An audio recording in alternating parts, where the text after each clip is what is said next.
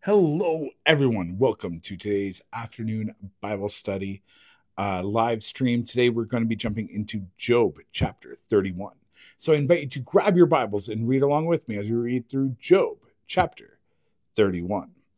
If you don't have a Bible and you'd like a physical Bible, send me a private message. I'd love to try to hook you up with one. But for now, you can go to BibleGateway.com or use the Bible app. Those are my suggestions to read along. So before we get into Job's final protest of innocence, I just want to take a second to reflect on what we read a couple days ago.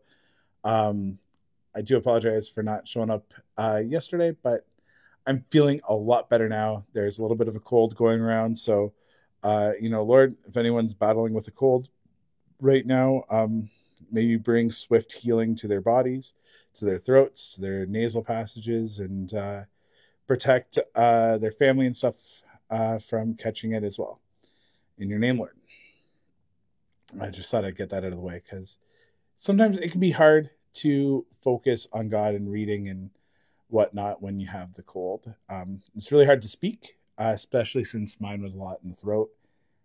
And I'm already feeling it right now with the amount of speaking that I am doing.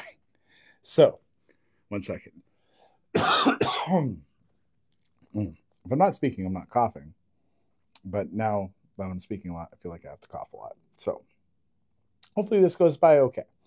Lord, please help this go by okay. So yesterday, or 2 days ago in Job chapter 30, we were talking about Job's anguishes, and he was just talking about his anguishes, and a lot of it had to do with like kind of his reputation.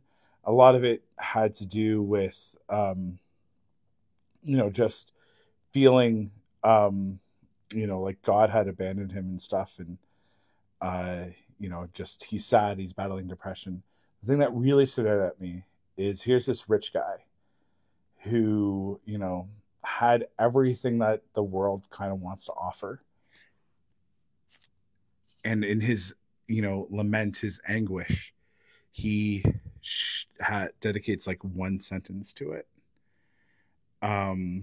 We can get so fixated on that's the most important thing, and yet Job, after losing his family and his health, that is about one sentence of everything that of his anguish. So I thought that was interesting. So yeah, let's jump in now to Job chapter 31.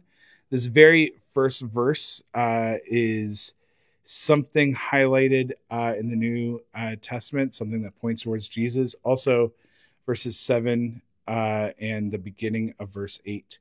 So after we're done reading, I'll go back and read those and give those descriptions, and I'll give you my reaction and what I've gotten out of this verse. And I shouldn't talk with my hands because I'm sure this messes up your audio. So I'll try to keep my hand somewhat normal. But there's nowhere to pin my little lapel mic on my t-shirt. So yeah. Without further ado, let's jump into Job chapter 31. I made a covenant with my eyes, not to look with lust at a young woman. For what has God above chosen for us? What is our inheritance from the Almighty on high? Isn't it calamity for the wicked and misfortune for those who do evil? Doesn't he see everything I do and every step I take? Have I lied to anyone or deceived anyone? Let God weigh me on the scales of justice, for he knows my integrity. If I have strayed away from his path, or if my heart has lusted for what my eyes have seen, or if I'm guilty of any other sin, then let someone else eat the crops I have planted. Let all that I have planted be uprooted. If my heart has been seduced by a woman, or if I have lusted for my neighbor's wife, then let my wife serve another man. Let other men sleep with her. For lust is a shameful sin, a crime that should be punished. It is a fire that burns all the way to hell. It would wipe out everything I own. If I have been unfair to my male or female servants when they brought their complaints to me, how could I face God? What could I say when he questioned me? For God created both me and my servants. He created us both in the womb. Have I refused to help the poor or crushed the hopes of widows? Have I been stingy with my food or refused to share it with orphans? No. From childhood, I have cared for orphans like a father. And all my life, I have cared for widows. Whenever I saw the homeless without clothes, they needed, and the needy with nothing to wear, did they not praise me? Got the page.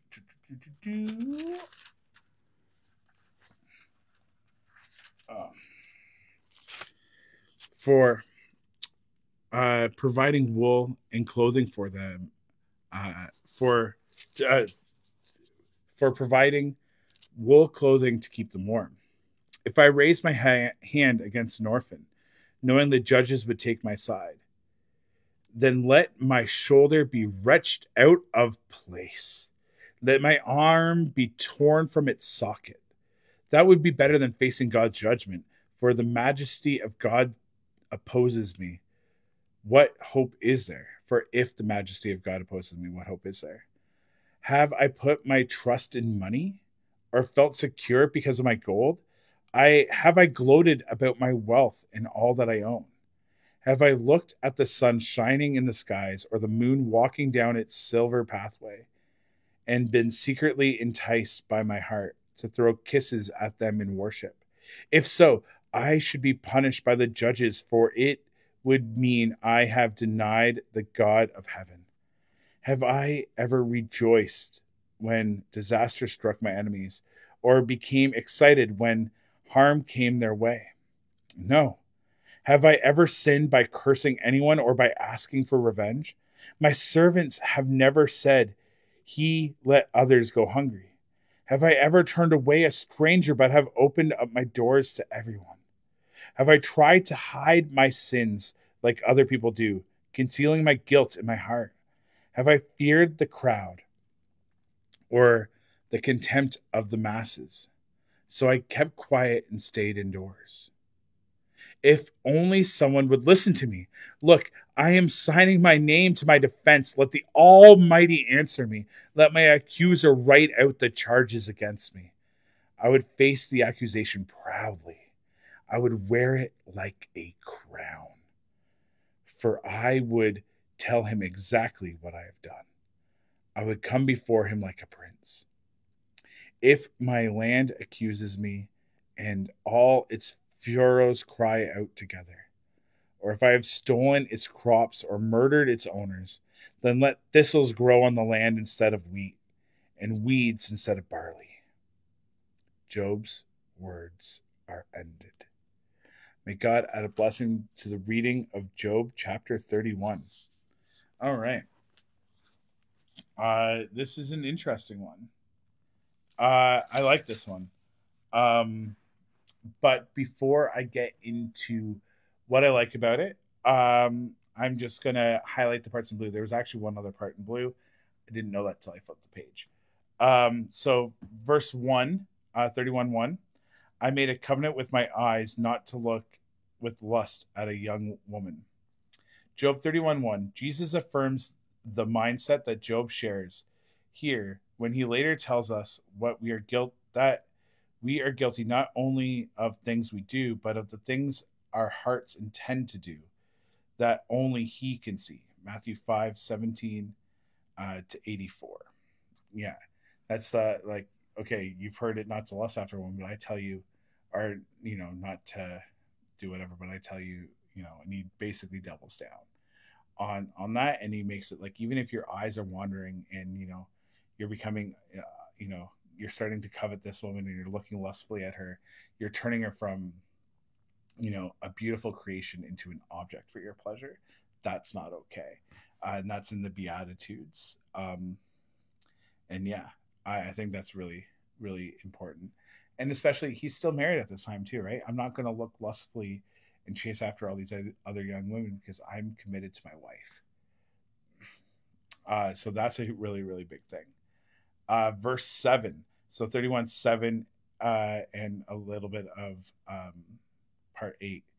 If I have strayed away from his pathway, or if my heart has lusted for what my eyes have seen, it could be money, women, whatever, uh, or if I am guilty of any other sin, then let someone else eat the crops I have planted. So here, Job says, let someone else eat the crops I have planted. Later, Jesus tells his disciples, you know the saying, one plants and another harvests. That saying comes from Job's mouth right here. John 4, 3 to 37. So it's kind of cool. A nice little callback. Jesus calls back to this part. Because we are all sinful. So we need that team of people. God does all of the heavy lifting there. And it's cool that Jesus calls back to this. I don't think I would have made that connection. That's nice. And then Job 31, verses 35 and 36. If only someone would listen to me. Look, I will sign my name to my defense. Let the Almighty answer me. Let my accuser write out my charges against me. I would face the accusation proudly. I would wear it like a crown. Job challenges his accuser to write out the charges against me. He will carry it on his shoulder and bind it to himself like a crown. Later, Jesus has his charges written out and nailed to the cross, which carries on his shoulders to Golgotha, while wearing a crown of thorn branches. Matthew 27, chapter 27, verses 27 to 40. Yeah, and this is probably the thing that stood out the most to me. So that connection and that foreshadowing to Jesus, where he literally carries the cross. You can see a little bit of like a artistic depiction of a cross behind me there. And he carried that cross, and then he has that crown of thorns lowered down, where the accusations of him, and he ends up bearing the sin of all of us on his shoulders, and it's pushed down like a crown on his head because he is the king of all of us sinners, and he makes us right and reconciles us to God, because we've all fallen short, and his crown is a crown of broken people, bringing them to the perfect God. I don't know. That's kind of what I'm getting out of that. And I like this. Job, he's like, I don't think I've done any of these things, but here are all of the sins. This is what I've gotten out of this. Here are all the sins. He knows what it is, and he is saying, let consequences come. If this is how it is, this is how we perceive, justice, and how we perceive God's actions. If this is how God works, and if I have sinned, let this stuff happen. If I sin this way, which would have, granted me, extra stuff in this place, then take it away. Take it away if that's what it is. He's opening himself up, and he's like, I have done my best to keep the commands of God, to be faithful, and to do all of these things. So I think that's really interesting. The one other big thing that stood out to me, sorry, two thoughts are going through my head. I'm going to stay with the last one. Job would be confident to go up to the accuser and be like, you're saying all of these things. I am confident I can stand before you, and I can stand before God, because I have made the best efforts to live the right way. And I have been thinking about all of these things, and I cannot think of a time when I have fallen short on these things. Have any of my servants been like, oh, he let us go hungry and he starved us? No. Have I treated them unfairly? No. And why would I? I mean, they're created by God, I'm created by God. You know, we're all equal under God's eyes. So like, why would I do that? No, I treat them fairly. You know, and he goes and he does all of these lists. And by the way, that is one of the big things too. Like, we have slavery um in some pretty twisted ways compared to what it was like in the Bible. When the Bible talks about like Jewish people, you know, being able to own slaves and stuff like that, it was for a limited time basis. And you know, you had to treat them with a lot of dignity. It was almost like a modern day job that you had a 7-year commitment to. Um, it looks closer to that we have now than to what how we picture slavery now, because of like more modern day examples of slavery, modern day even like to 200 years ago. um you know, but when we were thinking like 30,000 years ago, it looked different. The meaning and how things worked were very, very different. um so keep that in mind, because I know that that can sound touchy. Well, Job had slaves, so therefore, you know, like, wow, and it's easy to jump on them when we come at it from our modern day context. But basically, he was like a business owner, and he had employees. So, yeah. Uh, but then the big thing, the accuser, we know who the accuser is. The accuser is Lucifer, right? It's Satan. Satan is the accuser. We got that in number 1. So he's willing to stand face to face with the accuser and be like, no, I have not sinned. And like, to the best of Job's knowledge, he hasn't, right? And even God going like, I haven't laid down all the rules yet. So like, yeah, Job hasn't, right? He hasn't acted in such a way. Like, he is honorable.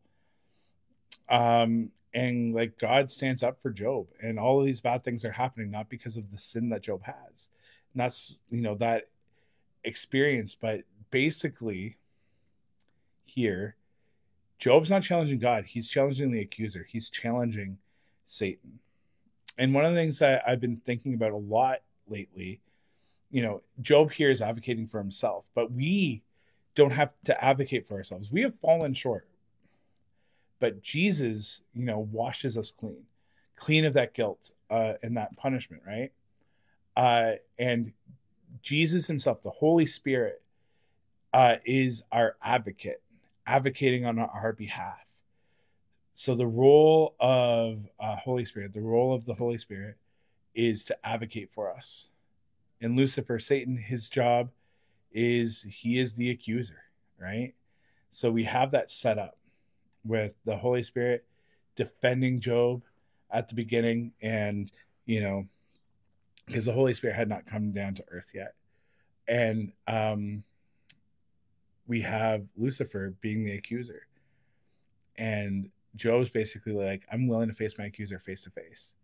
He's almost challenging Lucifer here, which is interesting. But oh man, how great is it that you know, we don't have to defend ourselves, because we know we have fallen short. We know that we have sinned.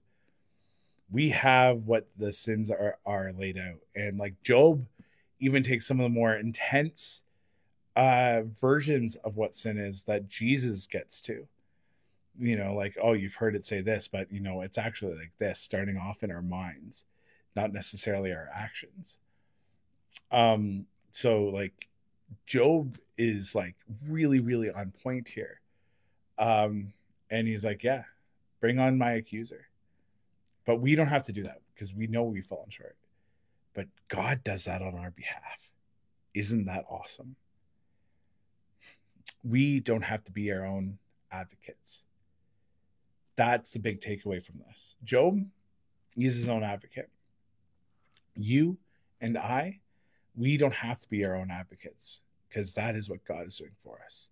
And he will stand face to face with the accuser and declare us clean, declare us righteous, because our sins are forgiven because of what Christ did on the cross. Let us pray. AJC, awesome Jesus Christ, I thank you for all the foreshadowing to things in the New Testament, all the lessons that can be learned. And Lord, as we you know, are thinking about all the sin. And as the enemy brings it up and the accuser starts accusing, I thank you that you are the advocate. So help us to see ourselves more soberly and not see ourselves as less and unworthy, because you have made us worthy. You are standing up on our behalf and you are our advocate, Lord, defending us from the accusations from the accuser, who is Lucifer. On the spiritual realm and the spiritual battles, you stand up, you defend us, and you make us righteous. You make us clean. It's not by anything that we do. So may we not wear it with pride, but with humbleness, pointing others towards you and what you have done. And while we were still sinners, you died for us. So thank you, Lord, for faithfully loving us, creating us, and dwelling among us, and advocating on our behalf. In Jesus' name, amen. All right, thank you very much. Have a great rest of the day, and I will catch you on the other side. Have a great day. God bless.